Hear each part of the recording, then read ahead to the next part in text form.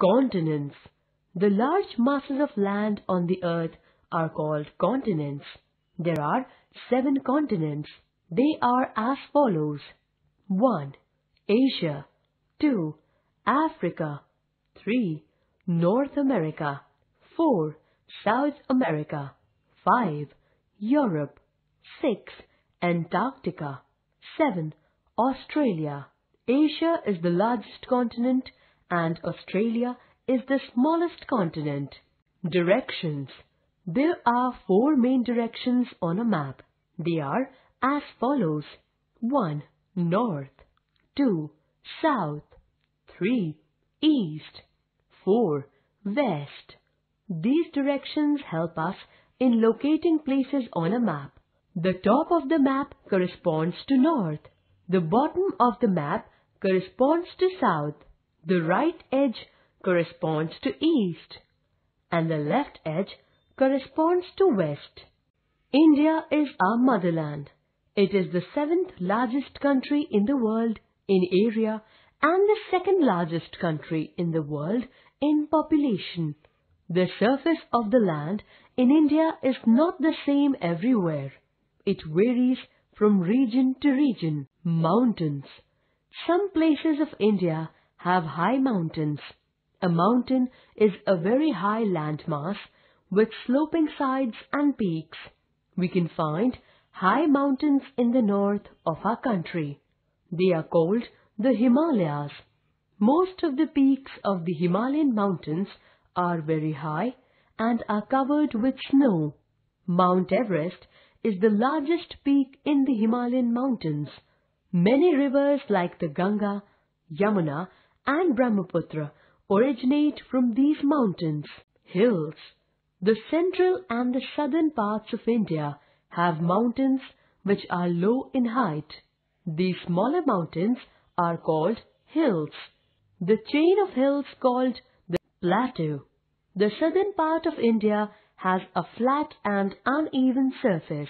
The land is higher than the surrounding plains.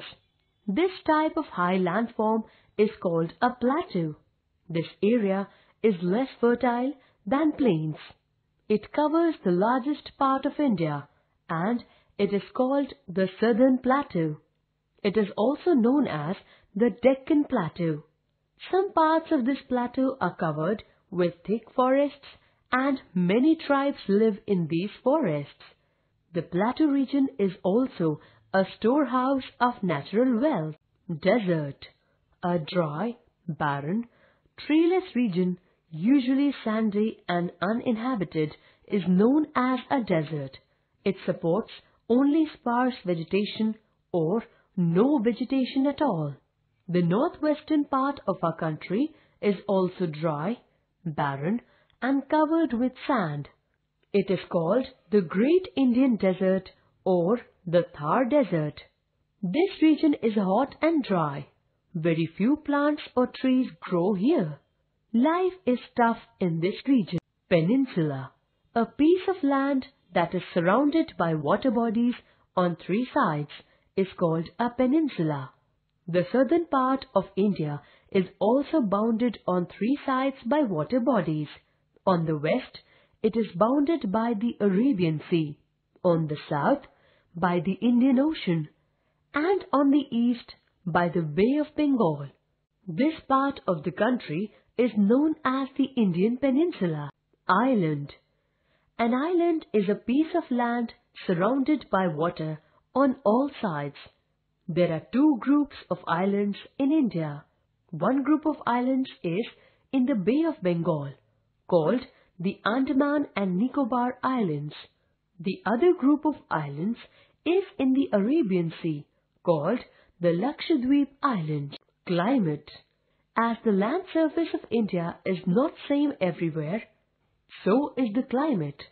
Different parts of India have different types of climate. In the mountainous region, the climate is very cold throughout the year. In the northern plains, summers are very hot, whereas winters are very cold.